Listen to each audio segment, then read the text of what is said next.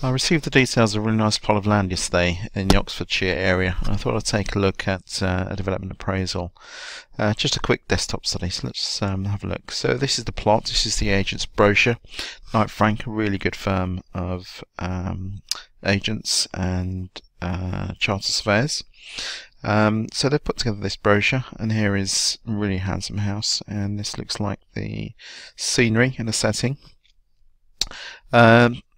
The building plot does have planning permission for a 5-bedroom family house, and it's quite a big plot here as well.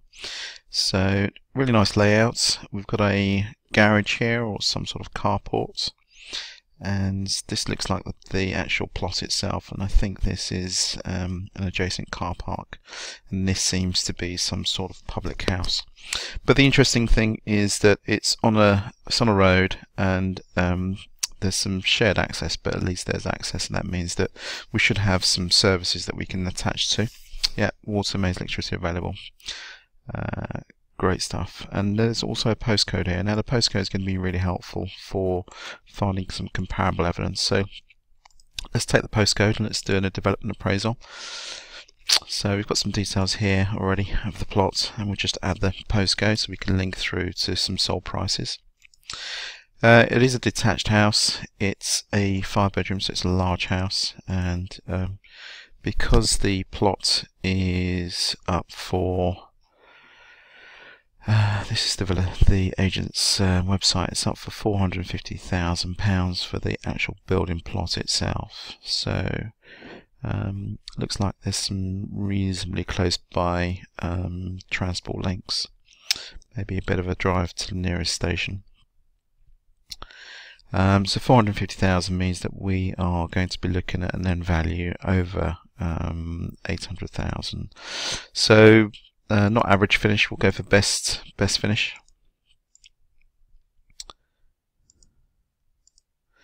Okay, and let's start off by seeing how the values stack up at around the £850,000 mark. Okay, so at that sort of level, we're looking at a site value of around 275. So the agent's obviously thinking that the end values are likely to be much higher. So let's try the 950 range. So we're still quite far apart from the agent's potential expectations, what they think the end value of the property could be. So let's go for let's go for around £1 million. Okay, let's see if we can make the numbers stack up at £1 million valuation. So this development appraisal model doesn't doesn't provide you with any indications of developers' profit for anything over £1 million, and that's because this over £1 million is something that you need to enter the details for yourself. Because it's not an average, it's not a normal kind of market value appraisal for £1 million property. So we'll put in a developer's profit of 15%, and that brings the values probably a little bit more aligned actually with what the agent is expecting.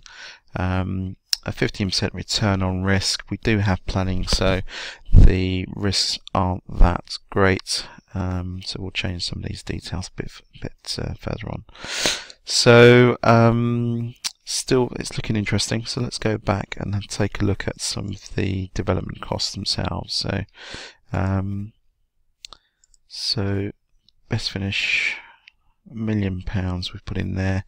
The date that we're at is the 14th of March. The property's been on the market for it's been on their website for just a few days, and we're looking at an estimated date of completing the development and selling on of January 2019. So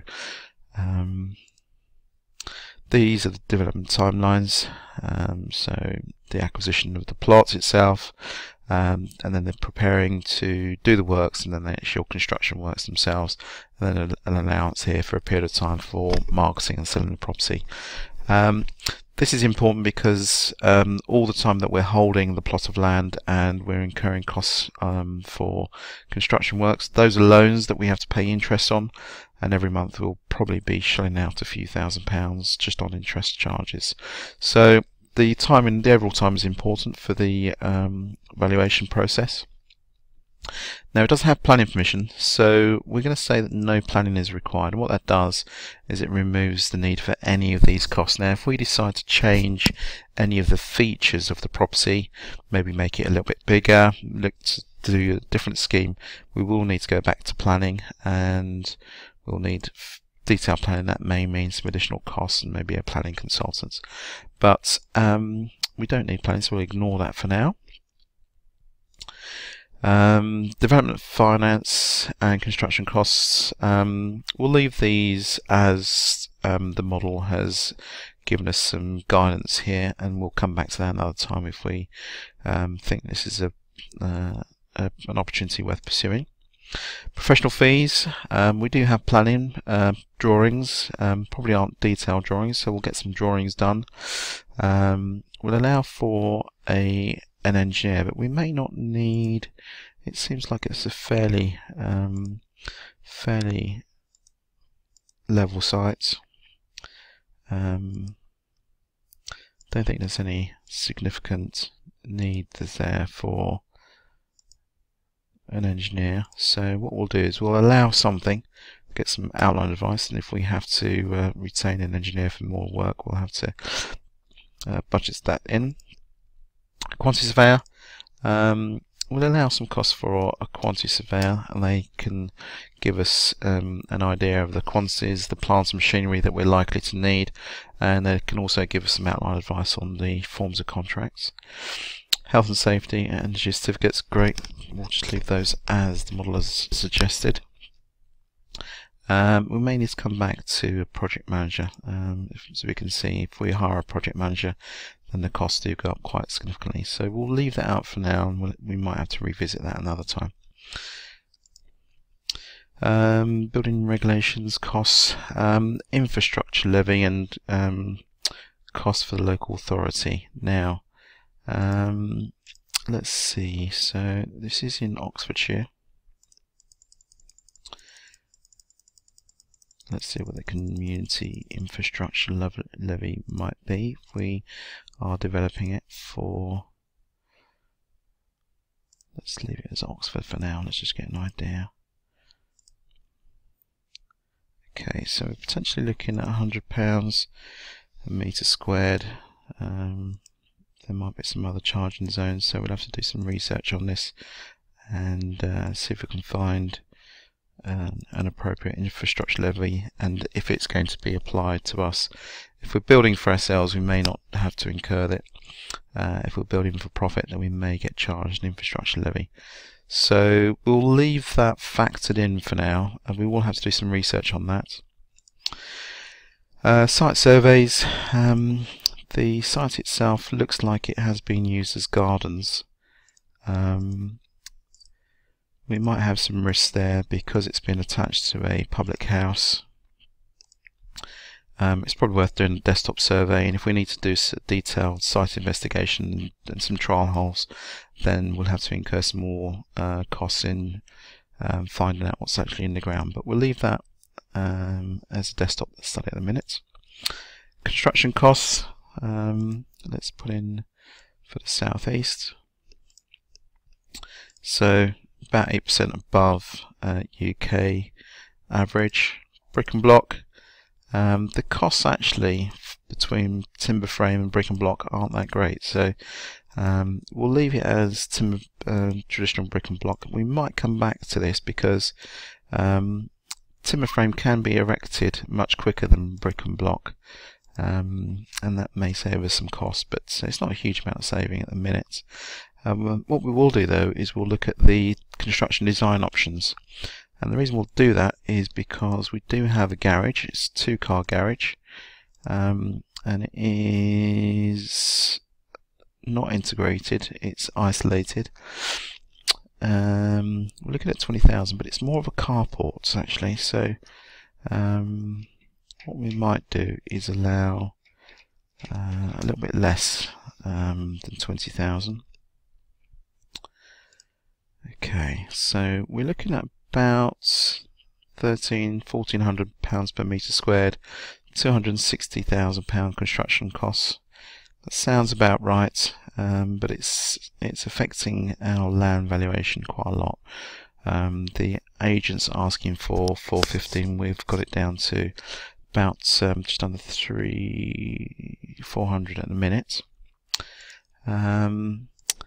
Now, we've already made a decision about return on risk at 15%. We've allowed for estate agency fees. If we don't sell the property at the end of the development period, then that's obviously a straight saving, but we will allow for estate agency fees at this point. Land financing, standard, and these are costs to acquire the land itself. We've got quite a hefty stamp duty land tax that we're going to have to pay. Once we buy the plot of land, then we've got to do get some insurance, and we've got to put some fencing up to secure it, becomes our responsibility.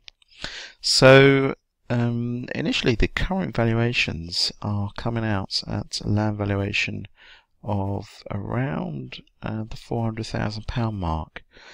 Now that's quite interesting, because that gives me an impression that the agent is thinking he could probably achieve greater than £1 million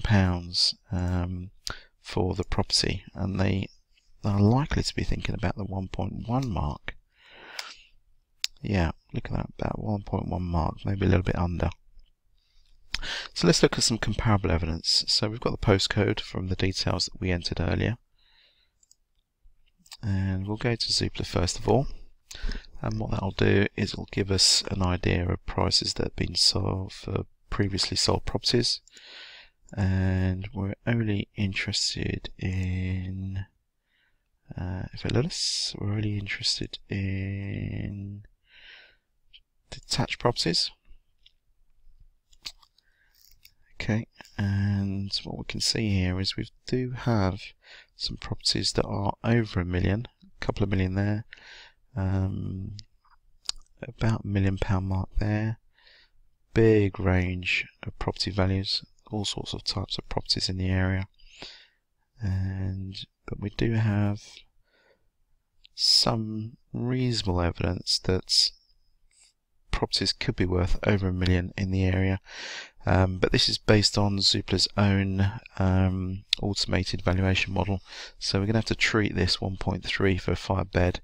We're going to have to treat it with caution, because it is a model and it's based on a property that was sold in 2000 for 450. So they're just estimating what the inflation has been on property prices and what something could be worth now. What we may do actually is let's go to right move. Let's see if we can find some properties for sale in the area.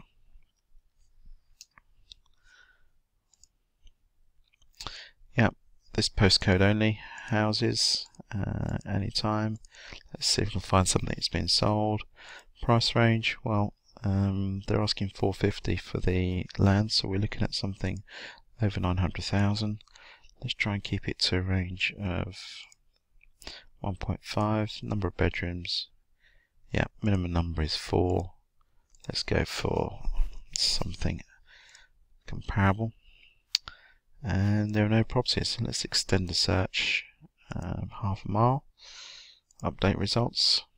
Okay, well that's interesting. There aren't any properties that are either for sale or have sold recently, according to Rightmove, for this postcode, even within half a mile.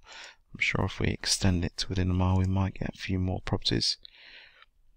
Not really. Something within 3 miles of the area, so some level of indication that 4 or 5 bed properties could potentially go over £1 million.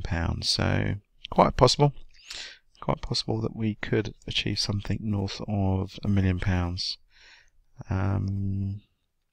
So definitely some further investigation warranted on this development appraisal, possibly a site visit, and maybe get on the phones and see if we can find any evidence to support a 5-bedroom detached house on 1/3 of an acre almost, potentially achieving £1 million valuation in order to meet the asking price of about 450. But as it currently stands, we might be looking at, if we want to go ahead, we might be looking to negotiate down the asking price. So yeah, we might be looking to negotiate the price down towards the 415, 425 range. But quite a handsome looking building there, house, nice layout. Looks like it's a nice location, good gardens.